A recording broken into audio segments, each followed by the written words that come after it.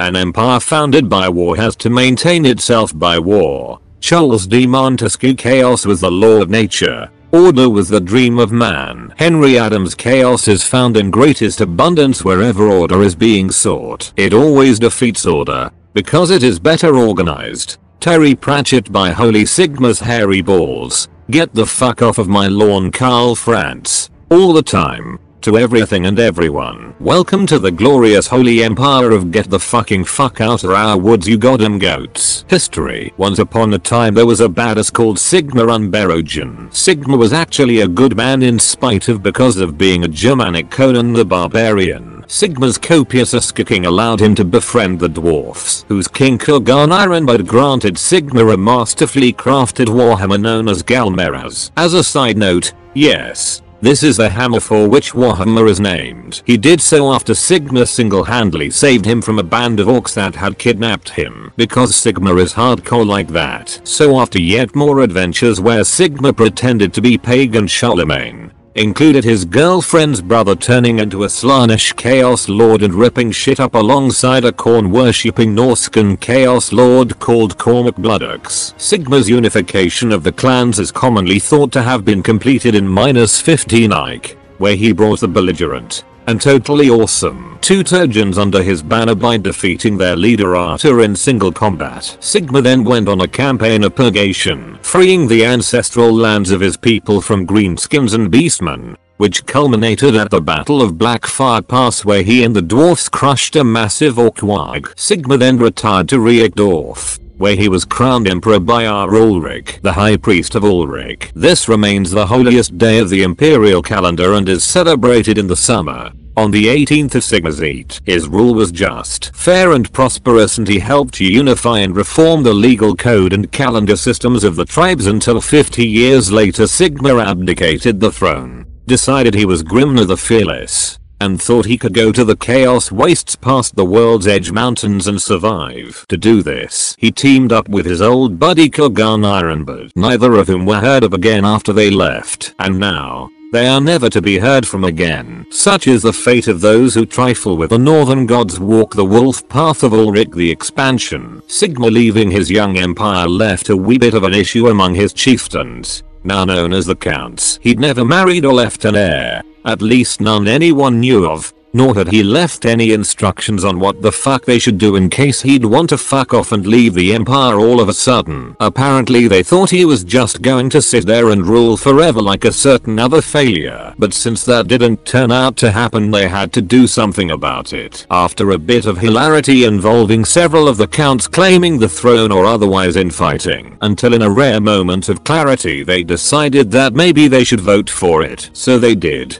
and a guy named Fulk of Wissenland got the biggest chunk of votes and thus became the next emperor. They also renamed themselves as Elector Counts, cause they're the counts that elect. Fulk moved the capital into Nuln, where it stayed for a good while because plenty of other emperors came from there and saw no reason to change this happy little thing. The empire was doing pretty great at this time, so everyone decided to spend all this energy and prosperity for expanding even more. They went to where Kiev is today, poked around the foothills of Dorfland, integrated a bunch of tribes and petty kingdoms Sigma had overlooked in his time, and pushed themselves into Britannia and border princes. But as much as they could deal with dwarfs and orcs and their fellow men, there was one bunch that wouldn't take no shit from the empire, and that was, in a rare moment of manliness, elves. 3 different provinces wanted a piece of the pie that was Laurelorn Forest, but the wood elf hippies kicked them out of their lawn time and time again. This culminated into the crushing defeat of a Drakewalder count known only as the Unlucky, which should tell you everything you need to know. In fact, this defeat pretty much kickstarted the empire's decline.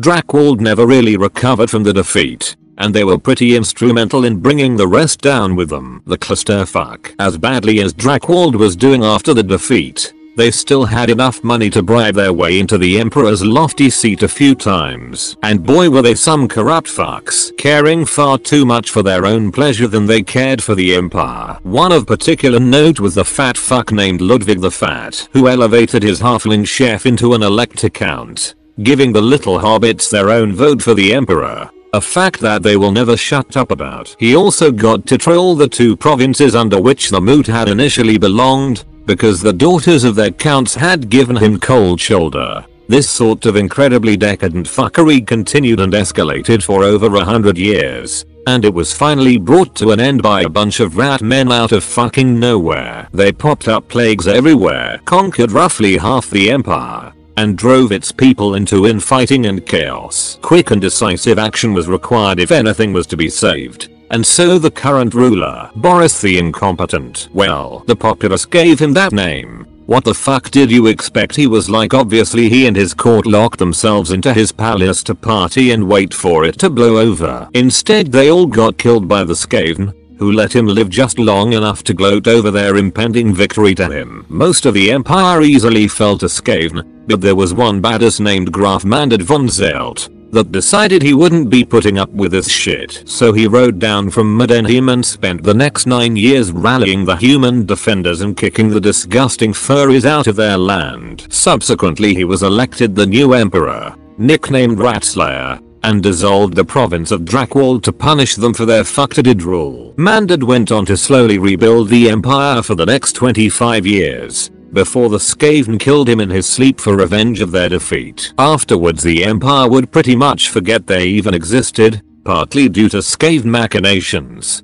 partly due to bureaucratic incompetence, but mostly because the writers gobble on furry cock and suck at their jobs, and instead followed on with another 400 years of decline. Only this time in the name of war instead of decadence. Hilarity ensued when 2 guys, a girl, and a pizza place simultaneously declared themselves the emperor, and fun was to be had for all, unless they died, and many did. The empire pretty much collapsed. Armies of darkness, this wouldn't be so bad if they didn't moan when we stabbed them. Eventually the empire got its shit together, just in time for a new threat to arise. After Drakwold, Sylvania was the nastiest province of the empire. A place where dark magic flowed strongly and its rulers were still corrupt. As the current count lay dying, a man came up, married his daughter and became the new Count of Sylvania. As you may have guessed from the name, he wasn't a man, as in not human. He was a marvelous,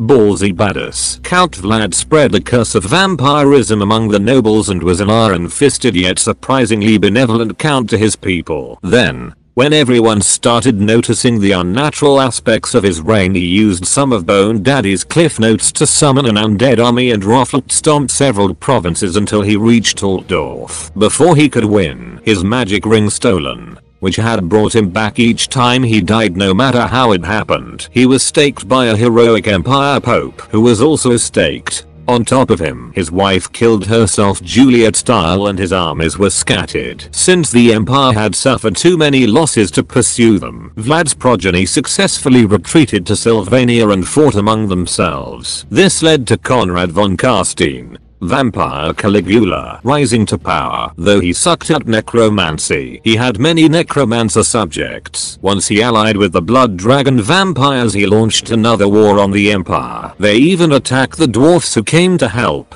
with a blood dragon killing the dwarf high king. An emperor died during this time and there was a new candidate, who everyone supported until his skin peeled open and one of his eyes fell out. Conrad, in a rare moment of cunning, had tried to trick them into electing a zombie under his control as emperor. Eventually Conrad's insanity wore his army down or turned them against him, and while in an insane fit he was captured and killed with a runefang to the heart. After this, Vlad's first vampiric son, Manfred von Karstein, had returned from traveling around the world. Manfred was the most cunning. He'd betrayed Vlad so he would die and spent his journey learning magical knowledge. After assuming rulership of Sylvania, he spent 10 years gathering his power in secret before launching an invasion when the empire was at its weakest. He did well until he got to Altdorf. Manny wasn't the only one who'd been learning, and the Empire Pope at the time used magic to unbind his army. After a cat and mouse game across the empire, the humans, with elf and dwarf help, cornered Manfred at Helfen. After the humans and dwarfs defeated his army, the elves were needed elsewhere. An elector count chased him down, split his head open with a runefang, and his body fell into the swamp where they couldn't find it, ending the vampire count's bid for power. For now, great war against chaos. Meanwhile, in the Chaos Wastes, as the Empire was doing pretty much worse than it ever had or probably ever would. Someone else was doing awesomely, and that someone was the Lords of the North, who were feeling pretty fucking strong right now and thought that time was ripe to unleash the rapper train to the south. They started by marching to Kiev, which sent distress messages to the elect accounts, but that didn't go down too well. No one could trust anyone enough to choose someone in overall command. High priests of Sigma and Ulrich squabbled over who got to lead, and a lot of the nobility just flat out refused to send help because they were afraid someone might blindside them when no one was looking. Several decided to fuck it all and converted to chaos. Shit was looking real grim, but there was this one nobleman and a priest of Sigma named Magnus. Not that one who didn't give in, and so he began to wander about and bitch slap the others into line, taking the charge of this whole shitfest when it didn't look like anyone else was going to. In a particularly controversial move, he even gathered up a bunch of magical misfits, witches and hedge wizards and other such that had been persecuted throughout Empire's history, and with a little help formed them into a more or less coherent magical army that almost never spontaneously exploded. Then, as word came that the city of Prague had fallen, he marched his ragtag army north to face chaos. When he got there, Kiev was under siege, so he added his force to the defenders and bitch slapped the chaos forces away from there. He followed them and fought them everywhere, mostly woods, though, until they broke and ran right back to their wastes like pussies. Then he marched home and was immediately crowned emperor because everybody loved him. He ruled for 65 years. The best years in the Empire since Sigma himself, and was forever known as Magnus the Pious,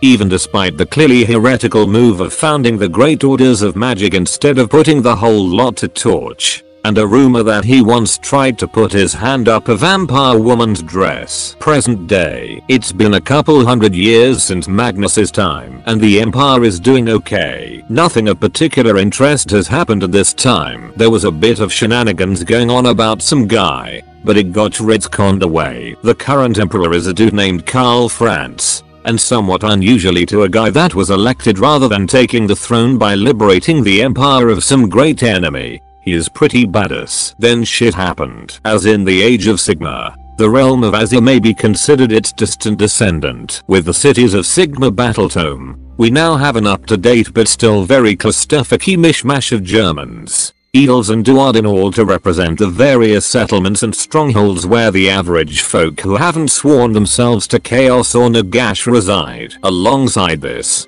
these cities can also include fantasy marines to complement your Imperial Guard-like men without having to include any allies. Though you could ally with other order forces, these are limited by city, and the proposed build from any realm mechanic was woefully limited to locking your choices between two realms, fire and life. Not to matter, the build options are still quite staggering, and you also cast all endless spells as if you were in the native realm. The cult of Sigma. Sigma soon became Jesus following his disappearance from the world. Sigma's people began to believe he achieved apotheosis and created a cult worshipping him, which by the powers of war priests, is pretty much true, with Johann Hellstrom as his first worshipper, the first pope of the Church of Bash your evil face in with a hammer. Gal Maraz. And soon all hammers became the central religious symbol of the cult, along with the twin-tailed comet which was said to have appeared at the sky on the night of Sigma's birth. In the end times, it was revealed that Sigma did in fact ascend, but only because Tzeentch in its eternal wisdom saw Sigma as a threat to their grasp on the world, and bound him to the magical wind of heavens in ethereal form. This made him godlike, but also bound him up due to the vortex in the middle of Ulthuan, leaving him with only the ability to bestow miracles and assorted boons to his flock. Of course no one but Tzeentch knew this, so the cult just went on believing their boy was away and had been elevated by his own hand. While primarily a religion for warriors and soldiers, the cult of Sigma has been successful partly because of the many facets of its worship. The state trooper prays to Sigma for victory, strength of arms and courage. The scholar prays for insight into the dark corners of the world to ensure the safety of the nation and its people, and the farmer prays to avoid being skull-fucked by perverse, shit-covered goatman. Sigma is quite a cosmopolitan god in that way, and the cult of Sigma knows this and plays to this strength, allowing the older gods to be worshipped for their specific boons and domains. While Sigma remains the everyman's faith, the man become god that once walked the empire. Only the witch hunters may disagree with this. To the more zealous members, Tol worshippers may as well be closet nerdlights. And surprisingly, the cults of Ulrich and Sigma come into various religious disagreements, with the former seeing the latter as prissy little cunts who would rather spend their time meditating instead of charging into battle. Tell that to the Sigmarite warrior priests, and growing their beards like real men. And the Sigmarites think they're bellicose and uneducated simpletons, which is ironic considering Sigma himself was a devout Ulrican. Obviously, the Ulricans are the correct ones here. Thwip heresy, but neither side lets this get in the way in defending the people of the empire, and the only asses in the whole cult are witch hunters. And even that isn't saying much. Political structure. They have 10 provinces with pseudo-German names that you can't pronounce unless you're gargling salt water.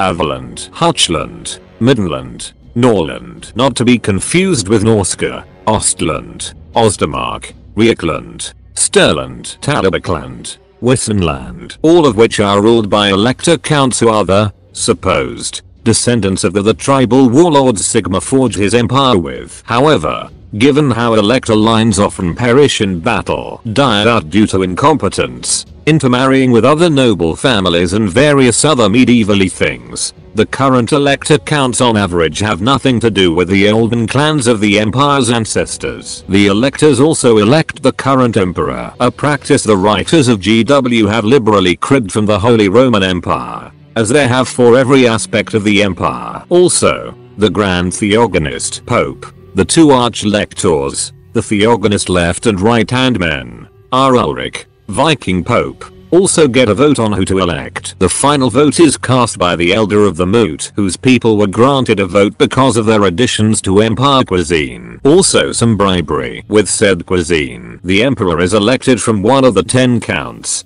except for extremely badass exceptions like Magnus. So you can imagine that the election process is always a massive clusterfuck of political infighting. The current emperor is Karl Franz, elector count of Riekland, and has a good record for getting shit done. It should be noted that while it's never explored in depth that there are regular counts considered beneath the elector counts, it's most likely a case of a 3-level government body typical of a democracy with a federal level, the emperor, a state level, the elector count, and a local level, the regular count. Some provinces also have barons, but whether these are some other class beneath regular counts or simply counts by another name is unknown. Military. 3 things make the empire great: faith, steel, and gunpowder. Magnus the Pious. The empire is based on early modern Germany, and their military is no exception for the most part, but a few of their units draw from other areas as well. Pictured. The reason why the empire has survived for so long. Infantry and cavalry. In the 17th century, the creme de la creme of military tactics was the tercio, otherwise known as the Spanish square, Spanish third, or, as we know it today, the pike and shot formation, composed of pikemen, swordsmen, and early handguns. The tercio would see the pikemen at the forefront, defending against infantry and especially cavalry, while the gunners fired their relatively short-ranged and slow-loading guns, while the swordsman, called Redellerus, would help break the deadlock that occurred when 2 blocks of pikemen clashed face to face. As the guns got better, the swordsmen were phased out. The gunners could also be moved from the front or the flank to allow more tactically defensive maneuvers. The whole tercio was further supported by heavily armored cavalry, called cuirassier. Due to the superiority of pikes, the lance was dropped from the usage of heavy cavalry, and instead long-barreled pistols were taken up as the primary weapon, and caracole, which means snail, ironically, tactic was invented. The cavalry would fire their guns, then wheel around to reload, and then circle back and fire again. They also often carried pistols to fire quickly or in an emergency. Generally, cavalry had a hard time facing against a tercio, as the handguns got better and the wheeling caracole got less and less effective. Often, the commanders would have the cavalry charge formations until they were point blank range, as the pistols often had mace heads and blades mounted on to make improvised melee weapons. Incidentally, this time period is when we get the term bulletproof, as cavalry armor would be shot with a pistol before it was sold. If the armor stopped the bullet, then it was proofed and was then sold as being able to offer proper protection. If the bullet went through the armor, well, good luck selling it. If that sounds a bit like the Empire, it should. That was the Spanish square. In Switzerland, halberds were used in place of the swordsman. The Swiss Guard in fact still use halberds ceremonially, while in Germany soldiers also used halberds, and legends say the Doppelsogner, mercenaries who volunteered to fight on the front line for more money, could do the same with two-handed great swords called Zweihander by using the weight of the sword to smash through the wall of pikes. Considering the Empire's principal enemies are massively ripped, chaos-worshipping Viking warriors in awesome plate armor with physical strength and skill beyond that of any other race, green-skinned football hooligans with inhuman resilience and never-ending numbers, man-rats with horrific technology, and goat-headed, chaos-mutated killing machines. The use of halberds with their greater ability to cut though meaty target over pikes makes a lot of sense. Likewise, the Empire's detachment system is surprisingly accurate, being very representative of the discipline these formations held, with units of men armed with distinctly different weapons acting in support of each other. The Empire's pistoliers are indicative of the cuirassier, while the knights, without the competition of heavy pikemen because none of the Empire's enemies have the discipline to hold a pike wall, take up the traditional knightly role of shock troops. In addition, the attitude and bravery of pistolier units in the fluff seems to be drawn from the light cavalry units of later eras, such as Napoleonic hussars, who were basically pirates on horseback. The name is even related to the word corsair. Outriders come from a different military unit, however, that of the dragoon. A dragoon was an infantryman who rode from point A to point B, but once at point B got off his horse and fought on foot. When they say, wait for the cavalry, they mean wait for the dragoons, because they were used as troubleshooters and fast reaction soldiers to plug gaps in the line. But the bigger part of their influence is the US cavalry deployed by the North in the Civil War. Northern cavalry were armed with early breech-loading carbines. One Confederate soldier said that the unit of cavalry armed with the weapon, could load on Sunday and fire all week. A clear parallel to the Outriders' repeater handguns. For completeness sake, Southern cavalry were armed with revolvers. Also of note, the fact that the Empire's Outriders are heavily entwined with the Engineers of Nuln is likely a reference to the fact that many dragoon units were cross-trained as sappers and combat engineers, due to the fact that they ranged ahead of the main army and thus often had to repair or build bridges and outposts. Big guns, cannons, however,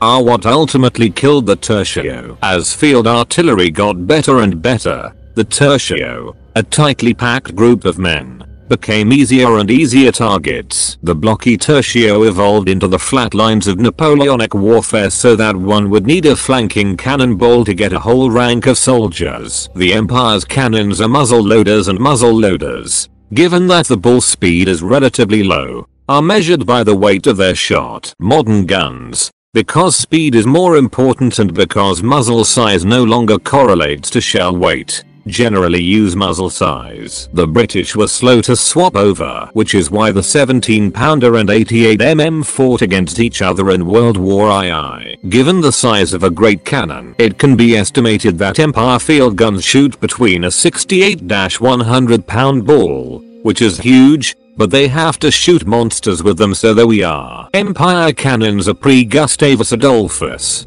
a Swedish king who revolutionized warfare by making his army the most artillery happy in the world by using a lighter cannon. He stopped using everything bigger than 3 pounds, 24 pounds if you include his few siege guns, so his army could move faster, as the really heavy guns would not slow them down. Fire more often because the guns were lighter, and, more importantly, he used a lot more of them. How much more? Almost 6 times as many as his enemies. In one battle, despite being heavily outnumbered, he fired 6 times for every one of his enemy and won massively. That said, the Empire could be justified in using a heavier ball because Gustavus, bad as that he was, did not have to fight bloodthirsters. As for their mortars, not much to say. The Empire often neglects their historical use, siege breakers, but otherwise they're fairly accurate. Artillery puns. Alternate take. The Empire lives in a post-Gustav the Great world,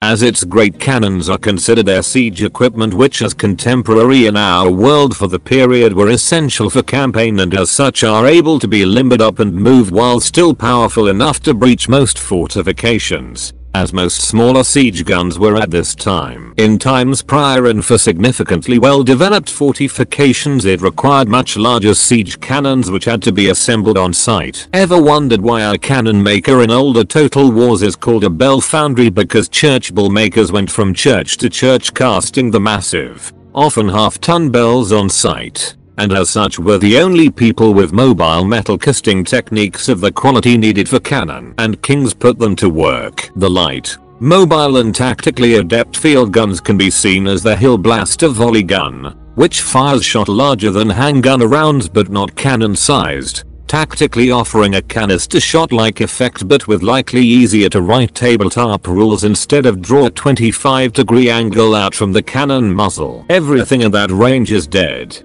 The reason you can't one with the real world in this situation is because, as stated above, the nature of monsters and how that would change the battlefield. Just the change from very fragile, frightened humans to massive unflinching beasts who can take a cannon shot without dying automatically would alter things radically, one would assume. Back on topic now. On the subject of guns, the Hellstorm rocket battery is based on the Congreve rocket. They were invented by William Congreve. Much like the Empire, real weapons tended to get named after their inventors. They were based on rockets stolen when the British conquered Mysore. Just like the Imperial rockets, Congreve rockets used a big stick to stabilize themselves in flight. The rockets were used from 1806 until 1850 when they were replaced with Hale rockets that spun themselves in flight so they did not need the stick. They could also be inspired by some rare Renaissance organ guns with multiple decks,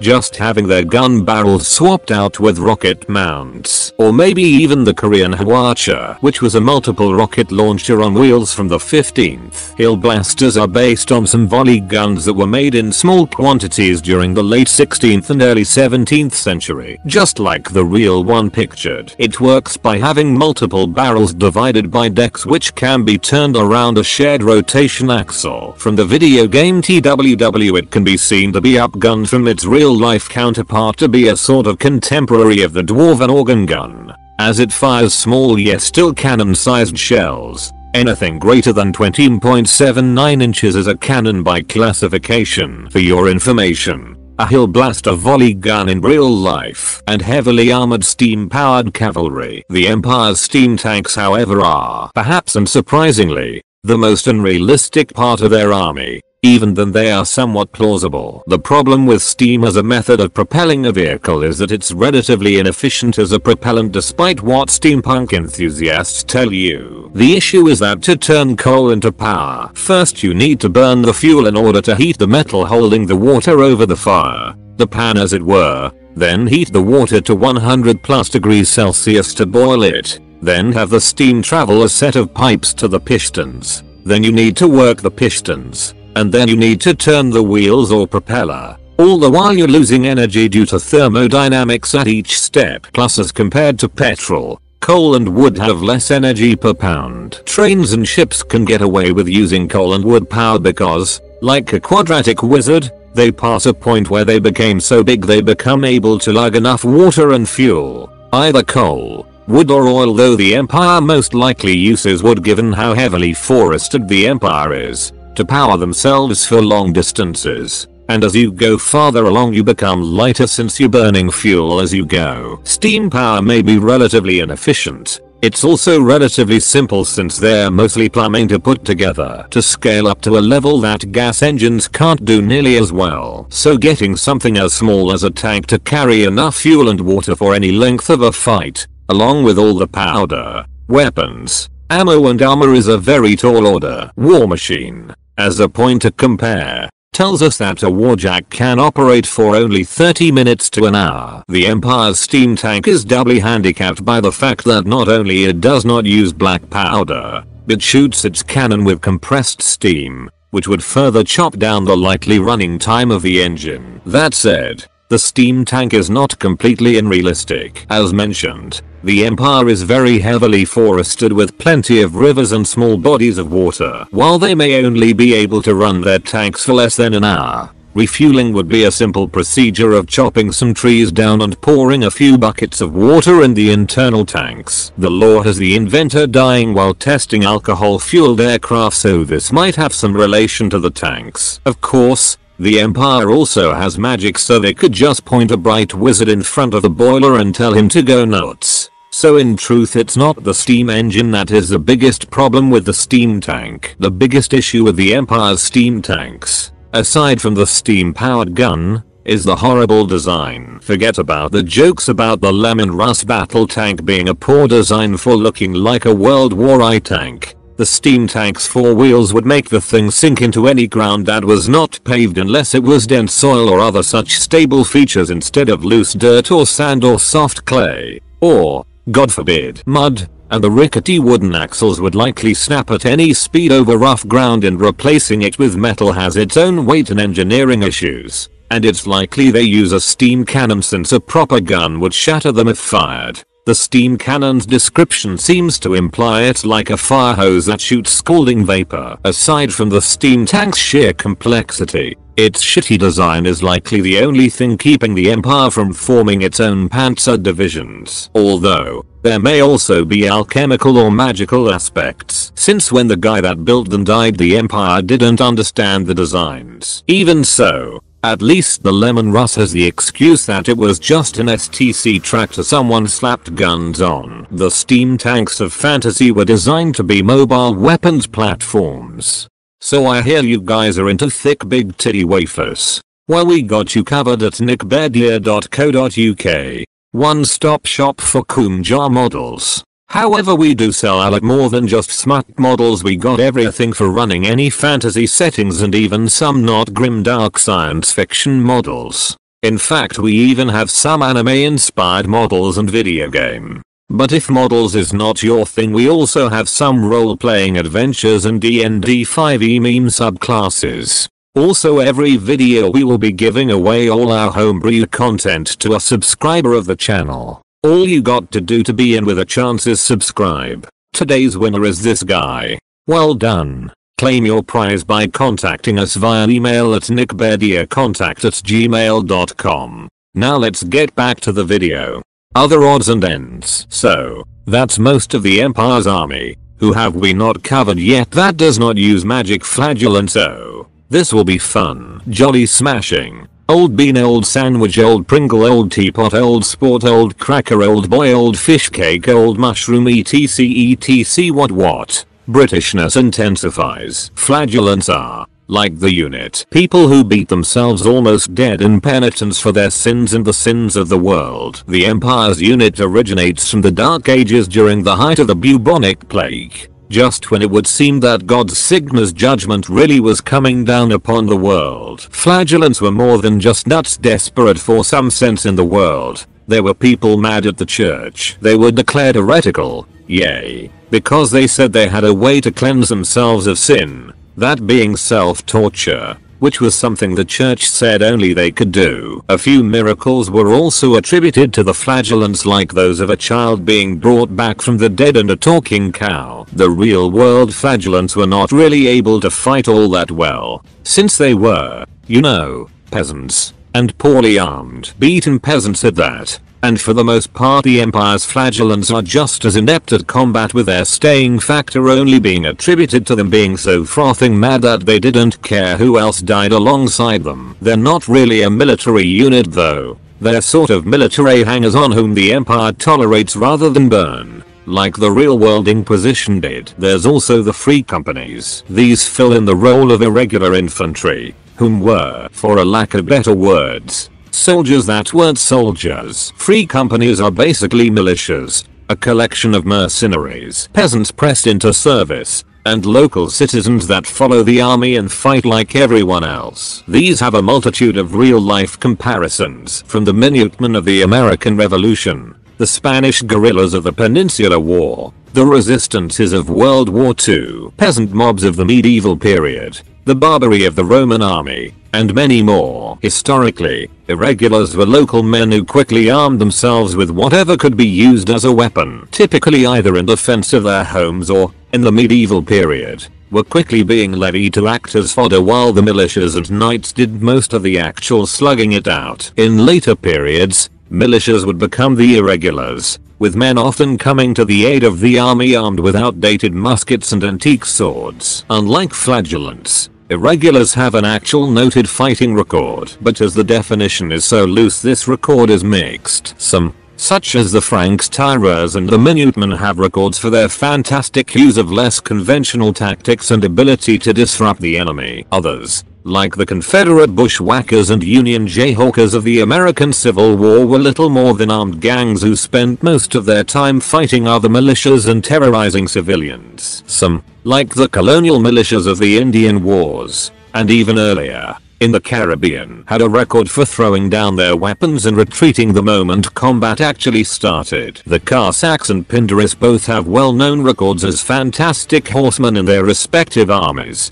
but don't really have a comparison available in Warhammer, at least, not in the Empire. So in conclusion, the Empire has surprisingly thick roots for all the units you can field on the tabletop, excepting those that use magic, since we don't have magic ourselves. Apart from the only thing holding Tomb King's models together. It's also clear that the fact the Empire manages to survive the onslaught of hundreds of threats despite their allies being douchebags shows that their military is nothing to sneeze at, thus showing that the common warrior priest is not only likely miles tougher than the all too feared Inquisitor Lord, he is also perhaps leading a group of men almost as well organized and as disciplined, while having balls not seen on anyone who is not from the Imperial Guard. The Empire also shows that you don't have to be a superhuman to be tough as hell. They prove that at the end of the day, humanity can overcome a threat by working together and standing firm even when by all rights you should run. Oh, and liberal application of black powder. Except not really, because imaginary games with dice and little plastic fellows doesn't prove squat. If a fictional character can inspire true pathos, then a tabletop game can show you the meaning of courage when one of your units passes a leadership test in the face of the odds, and that lets you win the game. Technology. Of all the human civilizations that get their own army books in WFB, the Empire is by far the most technologically advanced. They have muskets and cannons aplenty, the odd rifles, a few steam-powered tank, and some downright steampunk things like mechanical horses. If they could only figure out the McCormick Reaper, Bessemer Converter, Spinning Jenny, flying shuttle, Gatling guns and rifle muskets, they would be taking over the world in a few decades. Most of their technological marvels comes out of the city of Nuln. The only civilizations which have them beat technologically are the dwarfs and chaos dwarfs, the former being hindered only by old tradition and superstition, and the latter hindered by directly eschewing those two ideals and being few in number. Odd ones out are the Skavenu, despite commonly employing genetic manipulation, bionic implants, chemical weapons, and laser-guided missiles, have such a high tendency to blow up themselves and their society that they're no real threat to the world. Yeah, if you're in front of them you are screwed, but generally they can never get the Empire because they just kill each other first. These few may have the Empire beat, but the humans advance steadily and avoids the trap of medieval stasis that so many other fantasy kingdoms settings fall into. Well, for the most part at least. A few of their books, such as Iron Companies, paints a very adversarial relation between them and their own technology, or to be more accurate, the common men and priests and their technology, and their own engineers. Mystifying the whole thing likely does not help. A simple smoothbore cannon is seen the same way we view cyberpunk artificial intelligences, unnatural and useful perhaps, but something to be ill-trusted and carefully watched over, considering the Empire is at a 16th or 17th century tech level, roughly. And it was not until the late 1800 that we figured out how to make a cannon that was fairly likely to not blow up after repeated firings. They may have a point. Remember, the black powder mishap table is historically accurate. Make no mistake, the Empire is moving forward, But if we compare their technology to our own development, there are some major discrepancies. They seem more ignorant and less learned than a culture with the printing press should be. They have the technology, but the constant threat of outside attacks has made them much more suspicious of anything that goes outside their day-to-day understanding, and that this more than anything else kills their rate of progression. Example: lightning hits house. We would ask, does it strike some houses more often than others? An Empire citizen would say, which have smitten the end half the time. They would be right. A lot of scientific methods and formulas have to be thrown out when supernatural powers such as magic and the existence of gods is a known fact rather than a heavily debated matter, do indeed exist and can twist lots of fundamental forces, and scientific advancement as a whole can easily be torpedoed when one of the chaos gods decides to turn the laws of physics inside out on a whim. When the rules behind the universe cannot be examined without going mad or worse. Technological development slows to a crawl out of simple self-preservation, since you don't know what force behind the universe you may find with your study. Just like the Adeptus Mechanicus, but with less machine worship and no STCS to fall back on. Provinces and city-states. Provinces. Midland. Home to the cult of Ulrich. The provincial colors are blue with a red flag. Midland and its capital Middenheim are basically the most Viking and war-loving you will get without worshipping chaos, making them like the Danes Prussians of the setting, considering their more militaristic society and arch rivalry with Rieckland, who could be considered the equivalent of Austria. Wears blue uniforms with white bits. Aveland. Rich as hell from cattle ranching and overland and river trade, on good terms with its neighboring provinces, and conveniently located with solid buffers between its lands and most of the dangers the empire faces. This leads to a tendency towards foppish and lazy nobles and merchants, but also a very large and well-funded standing army. Had a batshit insane, but super badass Elector Count named Marius Leitdorf, who was nevertheless a military genius, and lives on in the hearts of the empire for his noble sacrifice. Chief threat is from orcs. Avaland maintains the empire's first line of defense against invasions coming through the Black Mountains and is home to a number of proud military units and knightly orders. Pretty scenery and based a lot on Bavaria. Black and yellow uniforms, often with a higher standard of tailoring even for enlisted men. Hochland. Nothing but beastmen, illiterate peasants, and few bands of incredibly badass rangers wielding magic bows and the famous Hochland long rifle, the most effective firearm ever created by humans. Unfortunately, it's expensive and they only know how to make them in Hochland, which is precisely jackshit industry, probably based on the Black Forest region of southern Germany. Red and green uniforms. Norland. Northernmost province of the empire and the most likely to get their faces rearranged on the regular thanks to living across the sea from those nice, spiky Viking lads. Putting it alongside Cardia as a home of badass Grommerl bald state troops. Ulrich is worshipped widely here. Their colors are blue and yellow, so they're probably Swedes Pomeranians of the setting. Swedes were Vikings and were never part of the Holy Roman Empire, but they did occupy Pomerania for some time during and after the 30 Years' War, so wears blue and tan uniforms. Ostermark, on the border with Kiev, and so is a close second to Norland for getting fucked by chaos,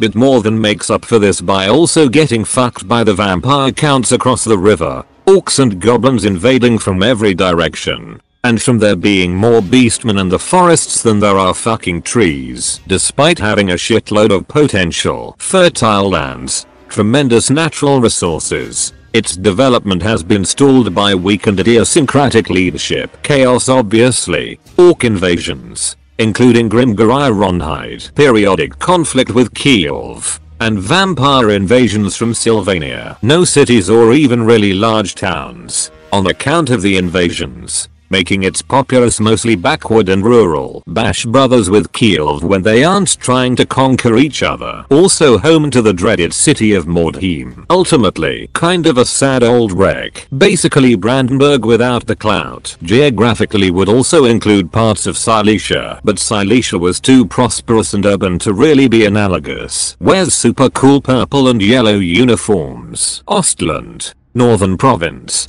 neighboring Kiev and Middenland. Their uniforms are black and white, fiercely proud and elsewhere despite their impoverished nature. A lot like Ostermark, just less pathetic and more grim defiance of the bad hand they are dealt. Likely based on Saxony, with some Silesia thrown in, with the same caveats as for Ostermark. Reikland, the heartland of the empire where the current emperor lives. Their uniforms are generally white with some red on them. Chief threats are beastmen, orcs, the occasional Bretonnian, and, theoretically at least, Drachenfels. Obviously a prime target for chaos and vampires, but usually they don't get close enough to disturb anyone's morning beer or witch burning. Clearly and obviously based on Holy Roman Austria and the Rhineland. Also home of most iconic human blood bowl team the Reikland Reavers, who wear blue and white. Stirland, the poorest state of the Union. It's considered a rural backwater, but is still more stable and less prone to invasions than Norland,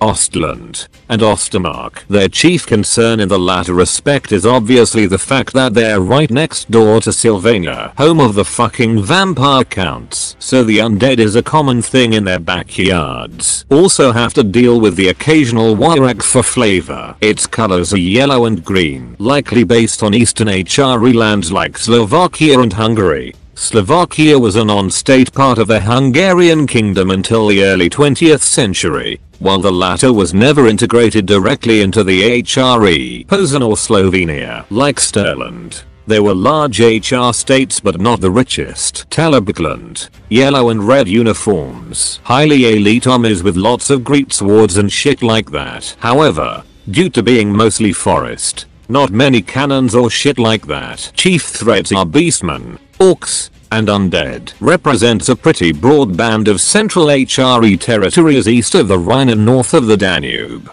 That is Hesse, Thuringia, Hanover, Bohemia, Moravia, etc. As the name suggests, the most popular god here is Tal. The name comes from the Talabek, which is his sacred river. Wears yellow and red uniforms, leading to a slight distaste of their armies, as everyone instantly just thinks of McDonald's. Wissenland's technically known as Wissenland Turf being the province's largest city, so they're ruled by Countess Emmanuel who may or may not be a Slaaneshi whore, though apparently she hates everything outside Nuln even though it's not the capital of the province. The province of Wissenland lack the military funding of other provinces and city-states, cause Emmanuel gives no fucks. No way she gives all the fucks just not to Wissenland. And its standing army makes heavy use of ambush and hit and run tactics. They field mounted archers and woodsmen above artillery and massed infantry. Slightly paradoxically, the province of Wissenland is also famous for their pikemen,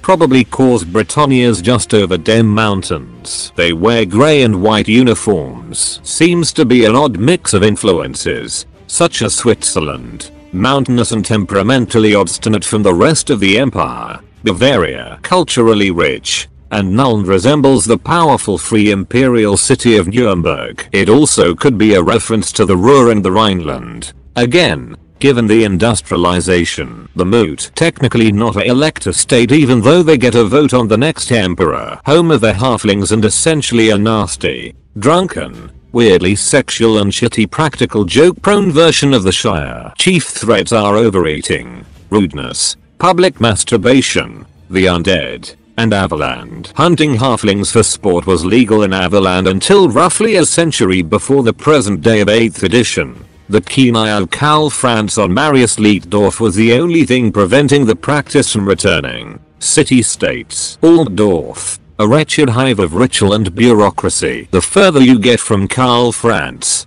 the shittier it gets. This includes the inside of his house. Imagine Ankh-Morpork. But instead of being funny, it's just terrifying in German. Politics based on Vienna, but geographically it's Frankfurt. Gets turned into Stalingrad during the end times. Red and blue uniforms, but with incredible extravagance. Middenheim, home of the Viking Pope. A fuckton of wolf shit and tunnels packed to the gills with horrors. Nearly destroyed by Archaon. Geographically, Berlin or Dresden. Quartered blue and white uniforms. The city is set atop a mountain called the Forsklag and heavily walled. Despite the priests of Ulrich having a low opinion of firearms in general, They seem to approve of their use in sieges. Middenheim is home to an absurdly large cannon used during the Storm of Chaos and loaded by a giant named Thunderball. RIP. Nuln gets shit done with more factories, guns, universities, dwarfs, engineers, and dwarf engineers than anywhere else in the human old world. It's practically a 19th century city, with a higher standard of public health and city planning than much of the rest of the empire. Just avoid the batfuck crazy counters and wear a helmet around the Guild of Engineers' outbuildings during exam week. Also home of the greatest emperor since Sigma, Magnus the Pious, though Karl Franz is probably actually greater post Storm of Chaos. And definitely greater as Sigma reborn when Storm of Chaos got retconned in favor of the end times. Vienna by geography, economically a mashup of Nuremberg, trade, and Breslau, industry. Almost entirely black uniforms, as if they spilled Nuln oil on the cloth, with some teeny tiny bits just being of whatever color the wearer feels like. Talabheim, dirt tree worshippers. Also the most defensible location on the planet. Although that didn't stop Epidemius and the Magathriders from taking it. It is also the single most militarized city in the empire. Middenheim don't got shit on this, to the point that their entire economy, philosophy, religion and way of life is devoted almost solely to the army, which is why their troops are the most commonly seen empire army on the tabletop. It sits in a massive and heavily fortified crater into which there is precisely one entrance. Geographically Prague-ish. No, not that one, for lack of a better option. These are the dudes in red and white that you see on the boxes of empire models. Former provinces. Solent. Solent was destroyed as an independent imperial province by Dark Great Warg Gorbadironclaw, one now of Dark Greatest and Greenest Warbus. Its territory was ultimately absorbed by Wissenland. The fate of Solent and its people is a sore point for a lot of Wissenlanders. So much that their banner has the white lion waving the flag of Solent, as a show of respect. Probably based on post-Hussite Bohemia. Westerland, the province that was the seat of the great commercial city of Marienburg that seceded from the empire. The province is now known as the Wasteland, though the Marienburgers prefer the Free League of the West. Obviously based on the Low Countries. Was briefly known as Vesterland when Norse Chaos marauders conquered and ruled it for a brief time. Between Norscan, Britannian, and Imperial raids and the huge amount of marshland,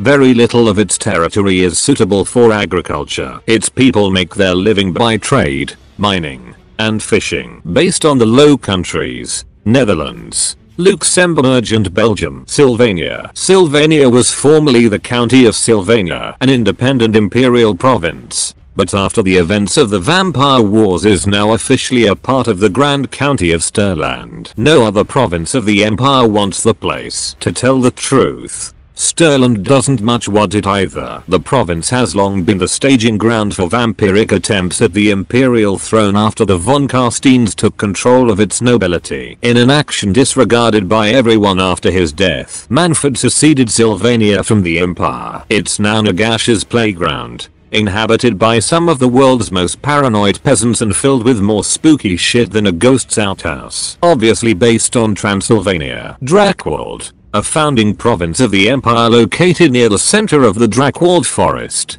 now divided up between Middenland and Norland, was known for its two incompetent emperors, one being Ludwig the Fat, who gave the Elder of the Moot an electoral position after a halfling chef made the finest meal for his fat ass, though he was also punishing the elector counts, so fair enough on this specific act. The other being Boris Goldjother, who was known for being greedy and got his ass shivved by a sneaky Eshin rat during the Skaven's plague invasion. The province was finally disbanded by Manfred Scavenslayer after these two atrocities. Sigma bless you. At times, other parts of the old world were under imperial control, but were later lost and not recovered as other nations established themselves. Examples are the Westmark and what would later become Paravan, Lichtenberg and what would later become the Border Princes, and parts of what would later become Kiev. Few of these acquisitions lasted long. Relations. Non-chaotic humans. Kiev. Millennia before the Ice Realm was even founded, Sigma made a deal with Ungol chieftains to ensure mutual cooperation against chaos. This alliance is,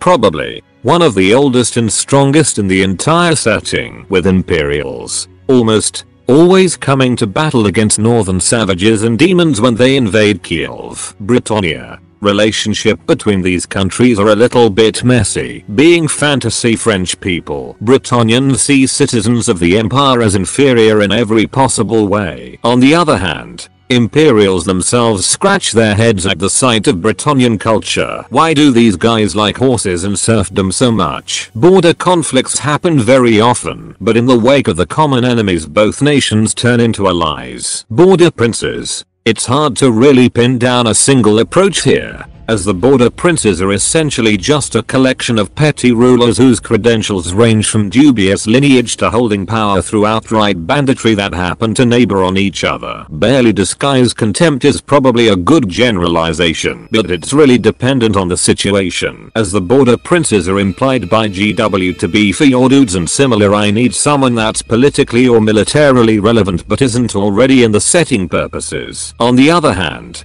border princes are beneficial for the Empire's survival, as they act as a shield and possible distraction for greenskin hordes from Badlands. Grand Cathay, due to a significant distance between two empires, and the existence of Darklands, diplomatic relation between Empire and Cathay are very limited. Cathayan ambassador is a known resident of Altdorf's court, and there is some trade along the Ivory Road. But that's pretty much it. Others. Albion is so isolated both in lore and outside of it, for example, literally forgotten, that there is no known interaction between it and the Empire aside from an old non-canon scenario for 6th edition. Tillians often serve in Empire as mercenaries or even work there, like Leonardo da Maragliano. But overall Empire doesn't intervene in their affairs. Marienburg is often seen by some Imperials as their rightful land, but due to an overall shitty situation most citizens of the Empire don't mind their independence. The Empire participated as a lesser partner in the Crusade of Faint Araby, and since then it dominates trade with it through a colony of Sodenburg. Other countries' relationships with the Empire are unknown. Dwarfs. The Doi have been steadfast allies of the Empire since its origins, least of all because of the fact that their most holy weapon was crafted to repay a favor. As such, the Dwarfen peoples have been frequent visitors and trade partners of the Empire, occasionally helping out with things such as smithing and Machinyork. Doi can even allow some of their kin to settle in the Imperial lands and convert into their culture, which would normally be unacceptable, just because they are such a great friends. Elves. Ulthuan. The High Elves have been rather consistent allies of the Empire since the Great War against Chaos. Before that not much is known about their relationship, with the most significant example being Teklis' contribution to founding the Colleges of Magic. The High Elves have since been considered worthwhile allies of the Empire, and High Elf merchants and diplomats frequent various cities as friends. Nagaroth. The less that's said of the Dark Elves, the better. While not one of the most frequent raiding targets of the Black Fleets of Nagaroth, plenty in the Empire know of the cruel and bloody things that are done to the prisoners of these raids. Not much of them happened though, as Druchii prefer raiding Ulfin or Eastern lands. Wood Elves. They are an infrequent sight, owing to their disdain of modern civilization. Wood Elves usually prefer to hide in their forests, occasionally to pop out to hunt down whatever threatens it, but there have been delegations that occasionally emerge to convene with the Empire on matters pertaining to their territory. The biggest group of them on the Imperial lands is called Yinnik, and they are known to live in Laurelorn Forest of Norland. Overall, they can be described as less xenophobic and isolationist than their Athel-Laurent kin. Lizardmen. Next to Neckbeardia, the jungles of Lustria are one of the most frequent locations for expeditions looking for some sort of valuable treasure. This frequently leads them right into one of the temple cities of the Lizardmen, and thus into conflict. The Lizardmen tend to see these expeditions as little more than interlopers in the Great Plan, greedy bugs to be repelled with prejudice. Recently Old Worlders, including Imperials, started creating their colonies in the New World, which we know won't lead nowhere at all. Conclusion: Erdit or some Holy Roman Empire guys who managed to be both fairly grimdark, while also being generally human, intelligent and likable, unlike certain other Holy Roman Empire guys with necrophiliac fetishes. They do their best with what they have, And considering what they must deal with on a monthly basis, is it really that much of a surprise that they are the go-to protagonists of the Warhammer fantasy, kinda like humans in The Witcher but with a decent enough twist of humans from Lord of the Rings that you can actually like them? They're not a bunch of dirty, seedy assholes, but they're nobody's saints. Legacy. By the end of the end times, the Empire was good and well dead, buried in the ground, eaten, polluted and ruined, both in universe and out. But while the Empire itself does not survive the transition to Age of Sigmar, the look and feel of it survives somewhat. The Free Guild, mortal armies that serve Sigmar and defend the free cities, uses the Empire models, all with feathers, floppy hats and griffins. It is noted that while the world of Age of Sigmar is extremely varied, remains of the world that was still stay around, apparently being the explanation for why the new humans of the setting still uses the Holy German Empire look. Apparently some jit found a floppy hat and deemed it the epitome of fashion. And frankly, who are we to argue so generally? The further from Sigmar's golden boy you get in the realms of order, the more Empire, read, shitty, ineffective yet awesome things get. It's almost like old Britannia in that way. On a side note, since Cubicle 7 relaunched Warhammer Fantasy roleplay in the old world setting as if the end times did not happen, the whole of Age of Sigmar can also be seen as a parallel what if universe. Or you can simply play a WFRP for a year round until the end times, then fight in the end times until overwhelmed and promote the party to Stormcast in Soulbound, continuing your dude's adventures, graduating from low dark fantasy to high dark fantasy.